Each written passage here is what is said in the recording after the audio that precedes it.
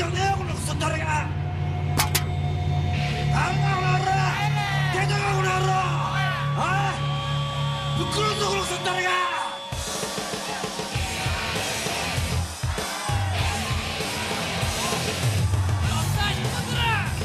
下げやがってお前ら。大体てめえら何のために来てる。それで満足なのか。満足できてんのかよ。ああパソコンだの IT だのふざけてんじゃねえぞこの野郎。ダラダラしやがってよ。自分で考え判断することもできねえんだろ。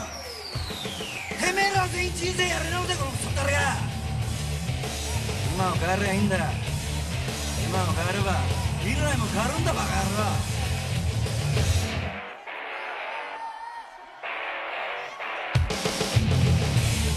観世音菩薩は真実に目覚める知恵の行を極められ、身も心も皆空であることを悟られ、一切の苦しみから救われる道を示された。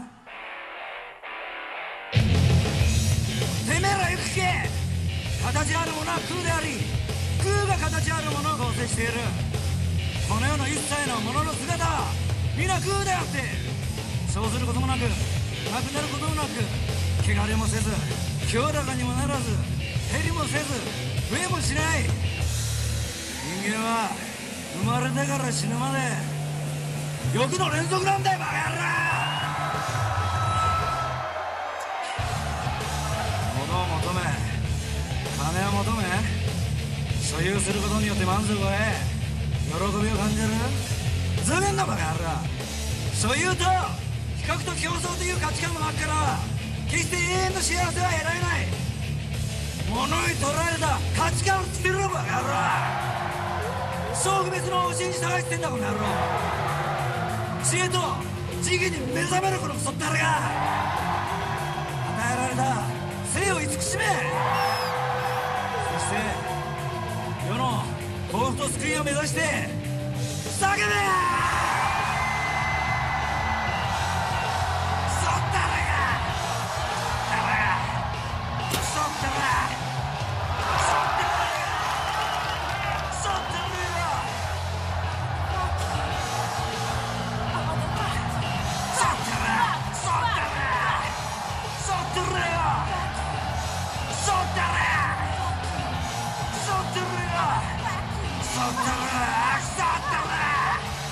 今や木は熟している。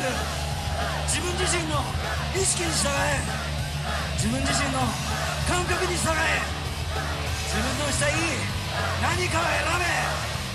強烈に生きろ、強烈に生きろ。安らぎは常にそこにある。